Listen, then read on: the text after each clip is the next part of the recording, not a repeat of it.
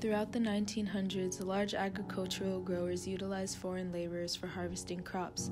Initially, European and Asian immigrants were working at these industries. However, the First World War in 1914 led to a restriction on these migrations into the U.S. Therefore, growers were low on workers. The available jobs attracted and caused a demand for Mexican farm workers.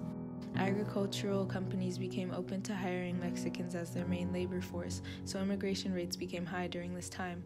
Over 30,000 Mexicans came to the United States to work in the agricultural factories just in California.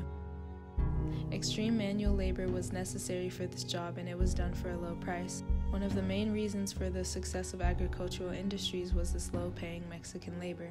A produce company executive added, "Large-scale production would be impossible without Mexican field labor. Without the Mexicans, costs would be increased 50%. Industries were able to profit more from highly productive and efficient Mexican labor." Corporation owners expressed contempt for Mexican workers. This is seen in 1928 when the LA Times published a column titled "Hands Off," which displayed American agricultural growers' thoughts on Mexican immigration limits, why those should not be enacted, and why Mexicans are an integral part of the community. The LA Times stated, "There have been no disturbances. Where the Mexicans are employed, they are welcome." Mexican farm workers were greatly utilized, and their hard work was not reflected in pay or living conditions. Farm industries were self-centered and only acknowledged them for the economic success they brought to companies, which is seen in Hands Off. If they are not permitted to return this year, the harvest of southwestern orchards and ranches will be reduced. The lack of human rights went unmentioned.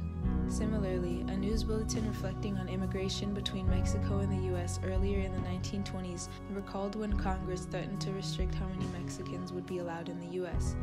Congress demanded that immigration from Mexico should be regulated by law, that Mexico should be placed under the quota system, the same as the various European nations.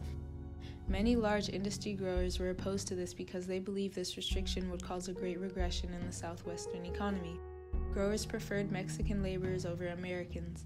In Hands Off, it is stated, "They are children of the sun, and they perform a service for which those born in colder climates are neither suited nor inclined." Industries saw Mexicans as docile and hardworking and genetically built for the harsh working conditions. This allowed growers to take advantage of them. However, the urgent insistence by Congress to take action was due to an overwhelming number of Mexican immigrants in the states. Mexicans were seen as an asset to large agricultural companies, but in the eyes of the people, they were a burden to the hospitals and institutions that were taxed more. With the Immigration Act of 1924 in place, there were already national quotas to limit the immigrants entering the U.S.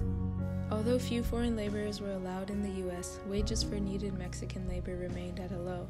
The amount of intense work they did for many hours was not reflected in their pay. In a response to the laborious abuse, Mexican farm workers formed unions to defend their rights. The Imperial Valley Workers Union was one established in 1928 and was very active in making demands for increased wages and other requests. This union asked for help on negotiations with growers from the Chamber of Commerce, which was an association of business owners that promoted economic growth and civic activism. However, the Chamber of Commerce disregarded their request. As a result, members went on strike.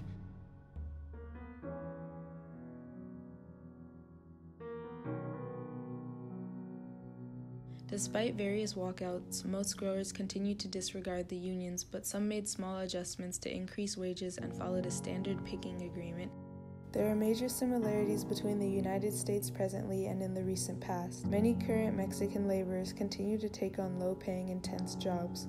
Workers are still trying to come to the U.S. for better paid opportunities, regardless of advanced technological methods. Most Mexicans are seen working the jobs most Americans don't want because they are physically tedious and are of a service to others.